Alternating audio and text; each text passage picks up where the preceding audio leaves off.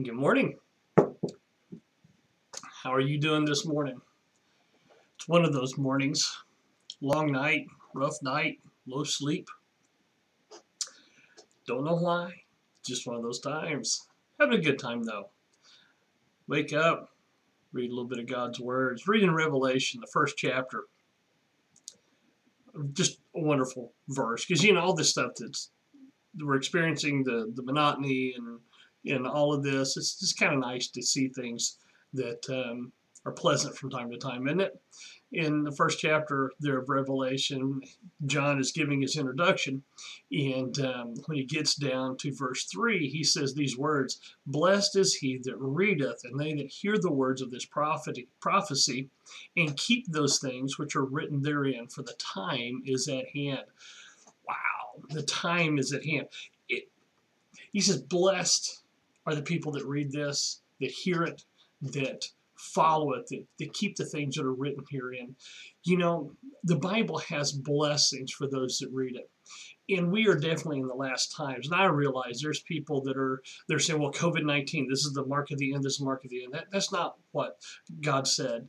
We are in the end times. In fact, when John wrote his epistles, 1st, 2nd, 3rd John, and 1st John, he said, beloved, now are we in the last days. So we've been in the last days, at least since John, and basically since the cross. This marks the last days. This is the last thing before the end time events take place, and those are just around the corner.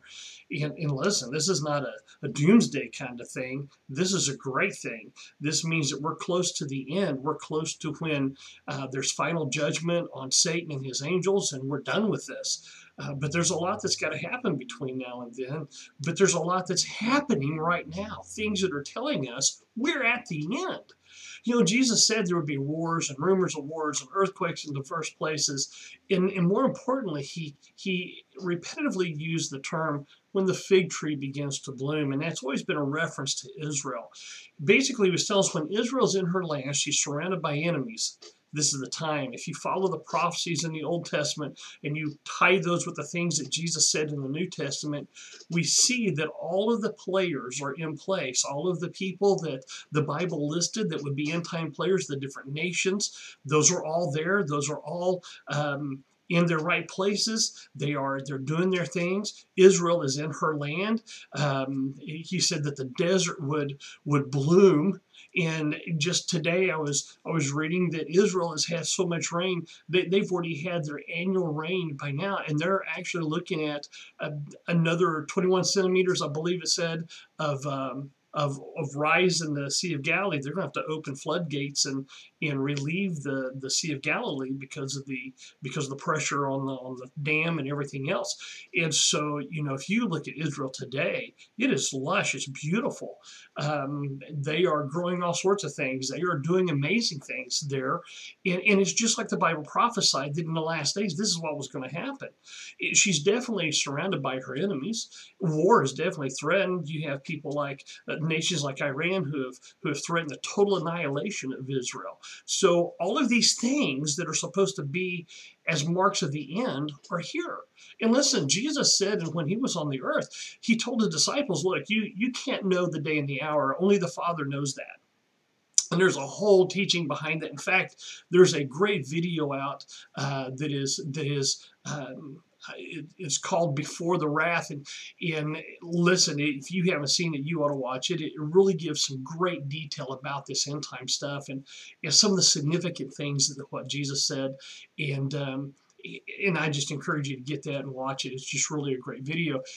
But he said that here's the things that are going to happen, and we are in the end times. We are close. Israel has discovered the Temple Mount is being cleared. It's that they are doing all sorts of things. They're wanting to do the sacrifice this year. Last year was the first time since AD 70 that a lamb has actually been slaughtered on the Passover by the priest in all the properness. And this year they're trying to be able to do that on the Temple Mount. They've already built a carriage for the altar so they can actually lift the altar onto the Temple Mount and secure it and do the offering, then be able to remove it.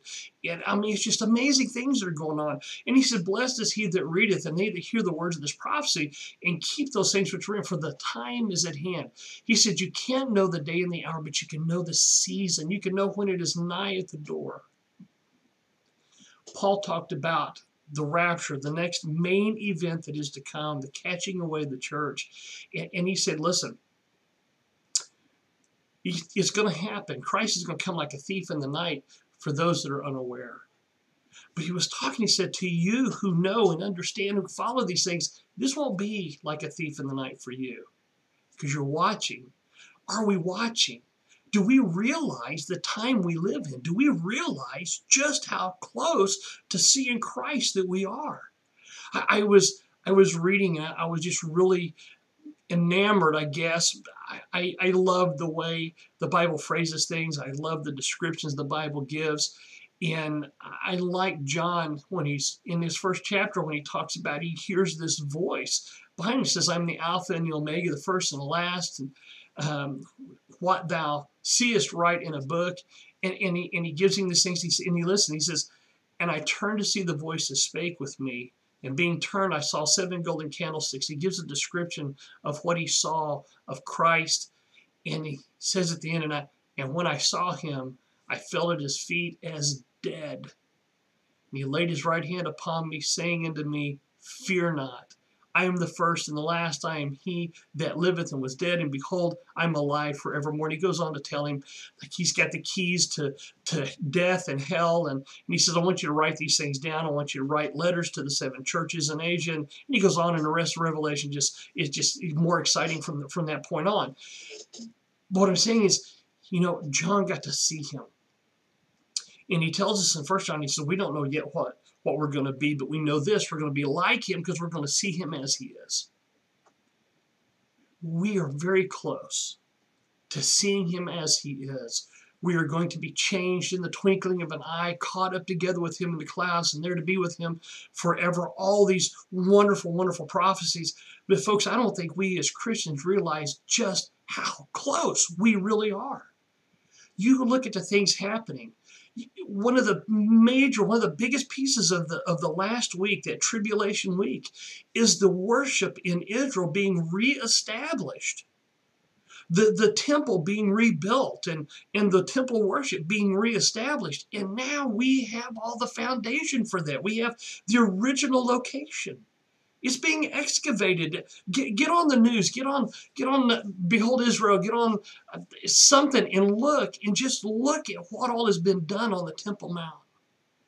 It is so significant that right now with the coronavirus, others are coming in and they are stealing. They're digging in. They're trying to destroy the Temple Mount. They're taking artifacts, and it's getting really wild over there. We are near the end. Christians, we need to be about the Father's business. We need to be about telling people about Jesus Christ. And we need to be getting ourselves ready. I asked this before we go this morning. Are we ready to see Jesus? Now, I know most Christians go, oh, I'm ready. I've trusted Christ. Are we ready? We're saved, but are we really ready to see Jesus? When we stand before him at the judgment seat of Christ, and what we've done in this life is laid bare and is determined whether or not we have a reward. Are we ready for that? Are we really ready for that? What are we doing to get ready? Are we reading? Are we meditating? Are we studying? Are we praying?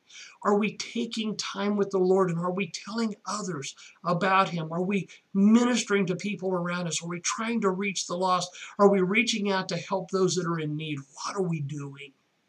Are we ready to see Jesus? Folks, it is a breath away. We are almost home. But it also means we're out of time. We have precious little time to accomplish the things we need to do for Jesus. So what are we doing for God? Are we ready to see Jesus? Because it is here. It's time. I don't know how long these last days last. I don't know how long it's going to be. The Bible says we can know the season. We can know when it's nigh. It is nigh. So let's be diligent to serve the Lord. And let's do that this week. Whether we're writing letters, sending texts, calling, or dropping off groceries to somebody, let's make sure that this week, today, we're serving the Lord. Don't forget to keep praying for your representatives in the state, those of you who are doing that. And Unity, please don't forget to send in your tithes, offerings, your faith promise things. Please mail those to our P.O. Box 1001, Duncan 73534, because it's the post office box. Please send in your tithes. We still got to pay bills and all those kind of things. Those of you who are already doing that, thank you for doing that. Just stay with it. We just love you. I miss you. And let's go to the Lord. Father, thank you for the joys and the excitement that you give us. Thank you for your promises to return, to come and get us, that where you are, we will be with you. And we are grateful that you are a God of promises, a God of faithfulness, that you never fail to do what you say. And we know we have all this history to show your faithfulness, and that what you say is absolute truth. And so we know because of that, Father, that you are coming again soon to catch away your bride and begin this last week of Israel's history. And Father, we're just excited about it. We are looking forward to it. We know that that means we're close to the time when Satan is not available any longer to tempt or to create problems. And we are so ready for that. And more than anything, we just long to see Jesus, to see him with our physical eyes, to touch him with our hands, to be able to bow at his feet and to worship without distraction, without any sin. Oh, to be sin-free. We just can't wait, Father. We love you and we praise you in Jesus' name. Amen. Well, do good with Jesus today.